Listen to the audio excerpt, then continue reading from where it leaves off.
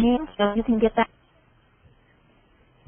Good afternoon, everyone, and welcome to today's webinar on recent updates to TCE and eDAQ. Your microphone is going to stay muted throughout the presentation in order to avoid feedback. If you have questions, we will address them at the completion of the presentation using the Q&A feature of WebEx. You're welcome to type in your questions at any time, but we will wait to the end to address them. Our presenter today is Will Barlow. Will is an applications engineer for HPM based in the Detroit area.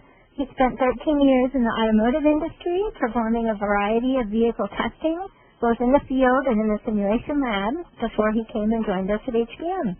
Will, it's all yours. Thank you. And good afternoon and welcome to, excuse me, I have a little difficulty here. Okay. Good afternoon and welcome to today's webinar on eDAQ and TCE updates. For those who are not familiar with the SOMAT eDAQ, it's a system set that has set the standard for rugged mobile acquisition. There are over 5,000 systems in use today in various industries. Its modular design allows a user to configure the DAQ system for various types of acquisitions with layers like the eCom, eBridge, which in turn gives the users the ability to collect various types of inputs like low-level signals, voltage, vehicle CAN, strain gauge, and so on and so forth. The eDAQ has the ability to measure up to 96 analog channels per system. Networking eDAQ systems together gives the users the ability to record an infinite number of channels. Data can be recorded at sample rates up to 100,000 kilohertz. By interfacing SOMAT eDAQ with TCE test software, users have the ability to perform acquisitions using various data modes like time and burst histories, event triggering, rain flow, and peak valleys. The SOMAT eDAQ also has its own self-contained web browser. You can access this web browser using any computer without the need for TCE software. With this web browser, users have the ability to access the eDAQ to perform functions such as review channels that are ready to be recorded, start and stop tests, review and download data. Since its creation, the SOMAT eDAQ has been through various design and function changes. Today we will focus on the changes that have been introduced since the eBridge layer and TCE version 3.10. Now for the hardware. The eBridge layer with the 16-bit resolution can simultaneously sample 16 channels of low-level differential analog inputs. The eBridge is an excellent choice for measuring transducers with low-level signals or strain gauges. It has bipolar excitation capable of 5 to 10 volts. The eBridge can also measure quarter bridge, half bridge, and full bridge gauges. It has internal completion for quarter bridge strain gauges of the 120 and 350 ohm variety and 4 shunt calibrators per channel for 50, 100, 200, and 500 ohm shunts.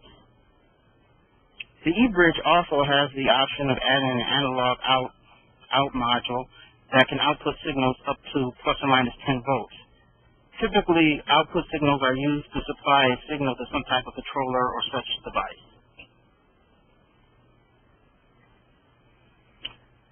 The eCom layer is a 5-port communication layer with 3 CAN ports, 1 vehicle bus port, and 1 GPS port. The CAN port, which is protocol 2B, has selectable baud rates from 41.6 kilobits per second to 1 megabit per second. It has the ability to power CAN-based transducers such as the SOMAT CR with 3 to 24 volts. You can log up to 254 CAN messages per port. Logging CAN messages have become very popular. You can now have the ability to log messages that once required users to install a physical transducer like a speed or brake sensor. Not only does this prevent you from spending time and money installing costly equipment, it frees the users from using additional analog channels in the eDAQ. The vehicle port module has all the same advantages of the CAN port, but it also works with a wide array of SOMAT vehicle bus modules. The additional SOMAT bus modules that can be used with the vehicle bus port are VPW, J1708, and KWP 2000. The GPS port uses SOMAT GPS devices that come in 5 and 200 Hertz models. The GPS used in conjunction with the eDAQ can give users a number of GPS channels like altitude, latitude, and longitude during an acquisition. The types of channels you can get from your GPS will be dependent on the GPS model you have, such as our SOMAT 5 Hertz and 200 Hertz GPS. The 200 Hertz GPS is a 200 Hertz GPS with update rate GPS based on speed sensors that interfaces and is powered with a GPS port of the ECOM layer. The eGPS 200 is a GPS receiver designed for non-contact speed measurements and professional vehicle testing applications such as braking, acceleration, and general vehicle dynamics. The eGPS 200 module combines data from GPS and inertial sensors to provide maximum reliability and accuracy even in areas with short interruption in GPS reception, which means even if your GPS is briefly interrupted, you will still be able to receive GPS data. The eGPS 200 is available in both a base model and a plus package. The base model provides 22 possible channels, including speed, absolute position, 3-axis instantaneous acceleration, number of satellites, and date and time information. The base model also includes an input trigger channel, which allows synchronization of data values with external events such as brake pedal depression or passing an event marker. The GPS 200 with the plus package here provides all the channels of the base model plus IMU, which is inertial measurement unit, and RTK, which is real-time kinematic measurements. The IMU option involves acceleration accuracy, improves acceleration accuracy, and completes the 6 degrees of freedom measurement by adding axis rotation, roll, pitch, and yaw. The real-time kinematic option uses readings from 2 GPS antennas to output high accuracy, yaw, pitch, and slip angle measurements. The eGPS 200 directly measures the yaw and pitch at any time, while slip angle calculations require the vehicle to be in motion. For more information about, you can visit our website at www.hbm.com and watch a webinar specifically on the eGPS 200. Next we have is the SOMAT CR, which is a rugged mobile CAN-based temperature data acquisition module. Engineered to operate within temperature range of minus 40 degrees to 80 degrees C, with an IP67 protection class rating, the compact CR module allows users to take temperature measurements directly as the most difficult test objects.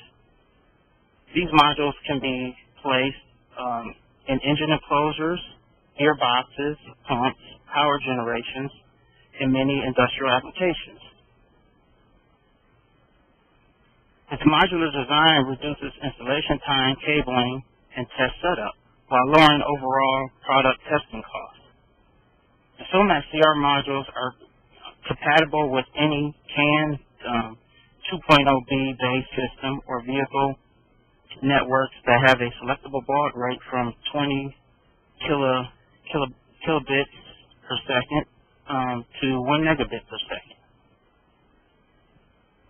The SOMAT CR modules are powered from a DC power source, can be power from a DC power source from 10 to 36 volts. Once power is applied to the first module, it is distributed throughout the rest of the network through daisy chaining modules together. When interfacing with the SOMAT eDAQ, a single SOMAT CR module can be powered directly from the ECOM, and hardware query self-recognizes the module in the system. The CR module is available in 16-channel configurations for K, J, or T-type thermocouples. Each channel has individual cold junction compensation fully isolated for up to 500 volts with an accuracy of plus or minus half a degree Celsius. Selectable sample rates are available for each channel from 0.1 to 15 hertz. The SOMAT CR also has a digital and analog filter to remove high-frequency signal components above 50 hertz and notches at 50 hertz and 60 hertz to prevent aliasing at power line frequency bands. Now that we've discussed some of the hardware, let's move on to some of the TCE software updates. First of all, due to changes in the processor, starting with version TCE 3.10, all future development of firmware in TCE will, for the new eDAQ, referred to as the eDAQ Plus.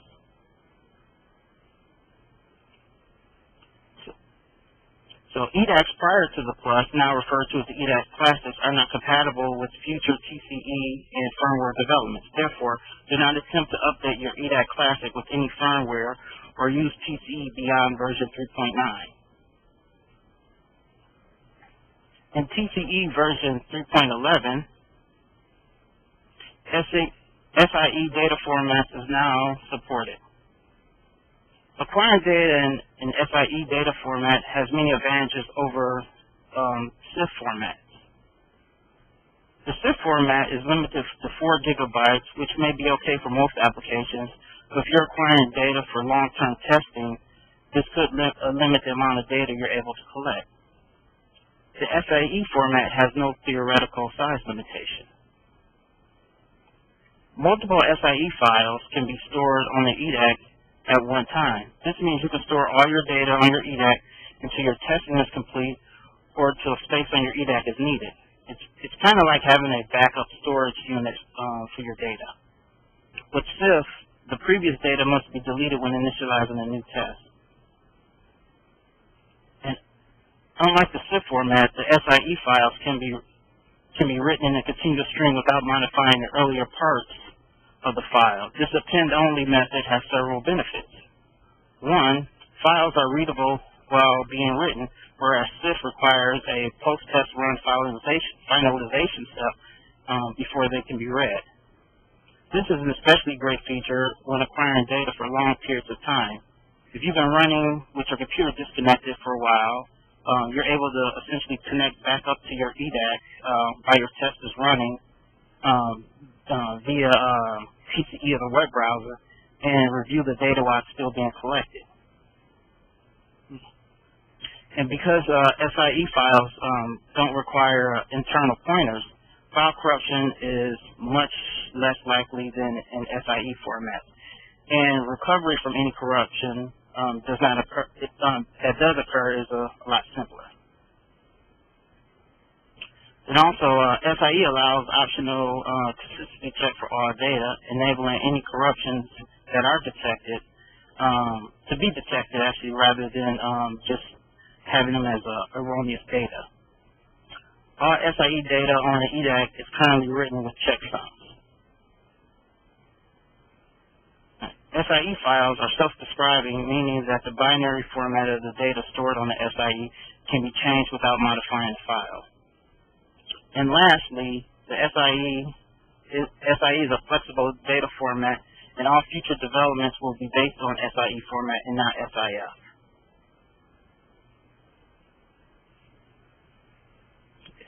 Starting in version 3.17, the default data mode will change from SIF to SIE. So to change to the SIE format prior to 3.17, you could go into your test ID and network setup And the pull down next to data options, change that from SIF to SIE if you choose to record in SIE data format. Okay. In version TCE 311, the baud rate transducer power and internal termination can now be set in the TCE COM board. These settings are important if you're using CAN transducers or want to acquire data from a vehicle bus. And I guess just on the side note, CAN devices need some type of database to interpret the data that's streaming into the eDAQ. To add this database, you should open your web browser for your eDAQ. Type in the IP address of your eDAQ, and in the Systems tab, go to Explore eDAQ Files.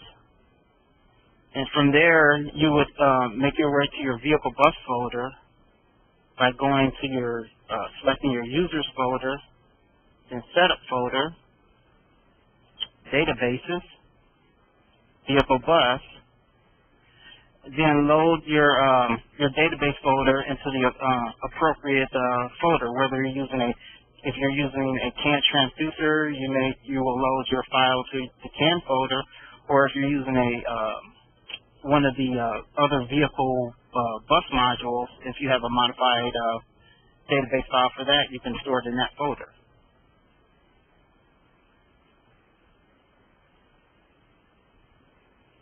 Okay, now let's get back to setting up the ecom layer. So in TCE, if you select hardware setup, find your CAN layer that you want to modify and double click on that CAN layer. Then you'll pull up a dialog box. When this dialog box appears, you can select hardware interface specifics, which will bring up another dialog box where you could change your baud rate, your transducer power, or enable internal internal termination.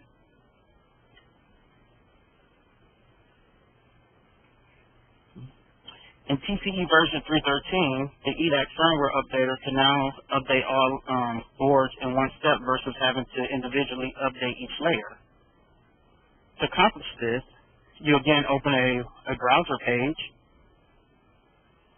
type in your eDAQ IP address, and select the hardware tab below.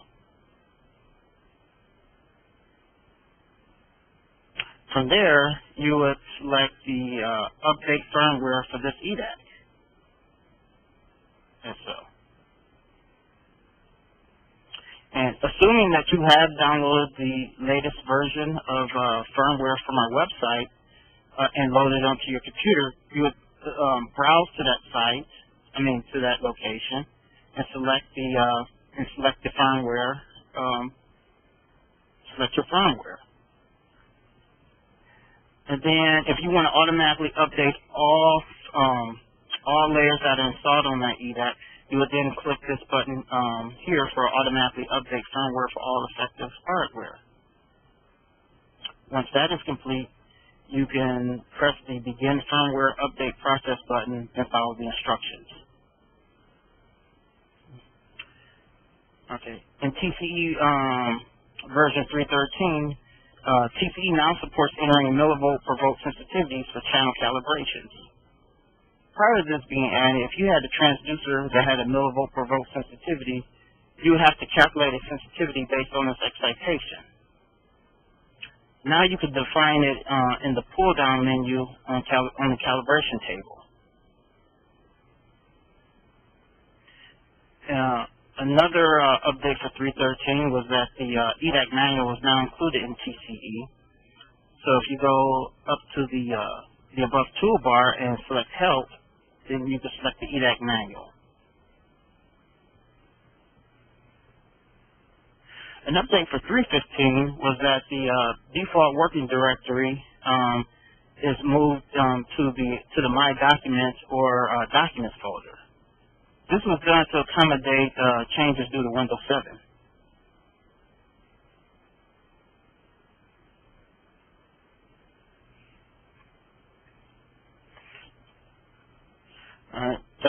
TCE 315 now supports video recording with select access cameras. Video recording could be a great addition to traditional data acquisition, especially when used in conjunction with a GPS. To set up a video camera, it must be in the same IP range as your eDAQ and laptop. If it is not, refer to the camera's instructions on how to change its IP address. So once the IP address is correct, you must connect the eDAQ ether line, the access camera, and the computer to a power over internet switch, or a PoE switch. Once this is complete, then open the eDAQ web page, browser page, and select Manage Network Cameras below.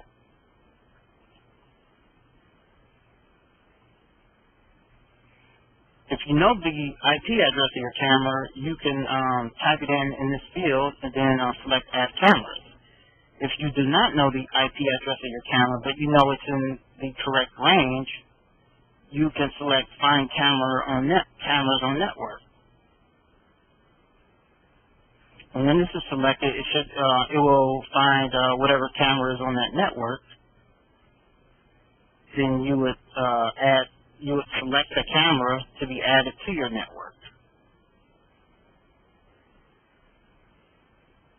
Then if you're ready to add it to your hardware, you would select the Update eDAQ Hardware list, and this will reset your eDAQ, but then add the camera on also.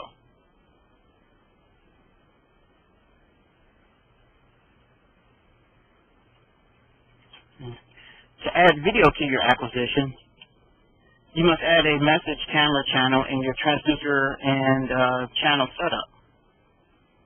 So you should select the Add button. Then you would have to select the Message Camera button from under the pop-up box here.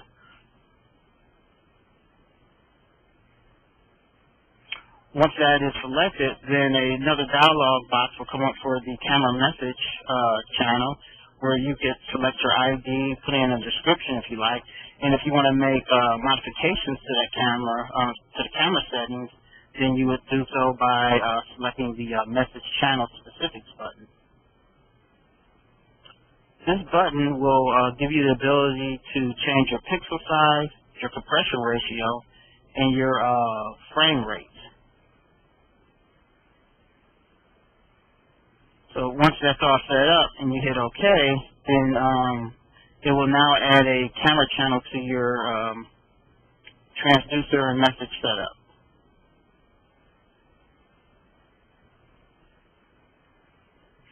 To record the video, you must add it to a data mode. So in TCE, when you can, if you go to your data mode and select Add, then you have to select a message logger. From there, you can select your camera as your channel input, then select your ID and triggering options. And now you're ready to start recording data. So the next slide, I'm going to show you an example of how video recording can be used in conjunction with GPS and time history data. The data shown here was processed in HBM's Encode's GlyphWorks software. At the bottom of the screen, you can see a time history chart or graph, and there's appears to be a blue line, which is a cursory mark on the chart. From that mark, you can see you can get GPS coordinates, and using GlyphWorks map module, you can locate exactly where you are.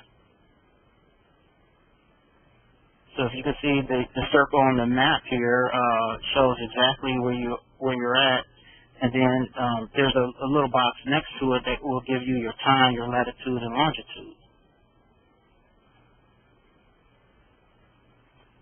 The video above also gives you a visualization of your location at that time.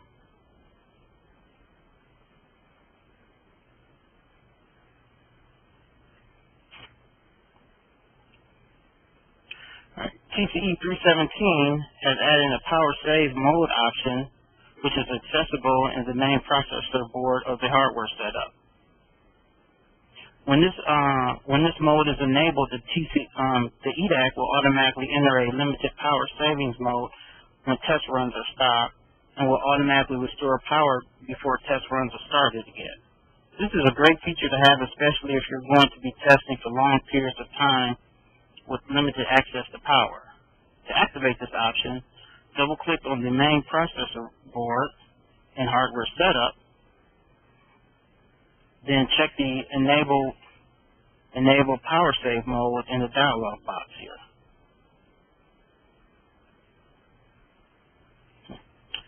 The power save mode can also be added as a computed channel that provides the capability to control it through a logic input channel. To set it up, first you have to set up a logic channel in your hardware, your transducer and channels message, which I have right here. That's highlighted in blue. From there, you would open your computed channels. You will go to computed channels, select Add, and from there you would select the type of channel you want to add, which would be your power save channel. And from there, you can provide an ID, a description, the type and unit, and then for your input channel ID, be sure that you pick the correct your correct logic input channel from the pull down.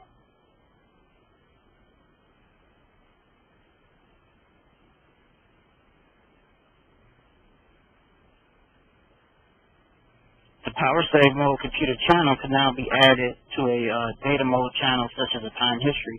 As you can see here, once you can select a data mode on the left side of the screen.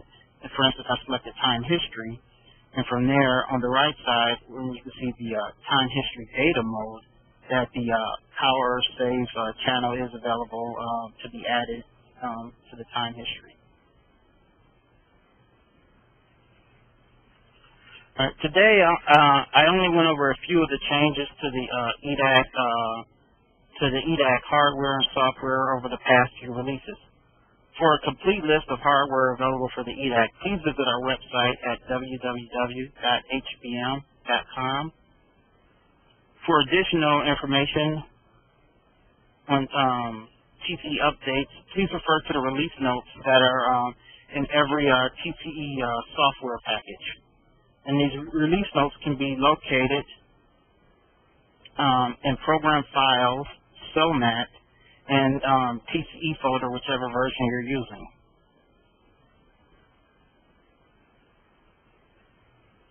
And thank you for joining us today.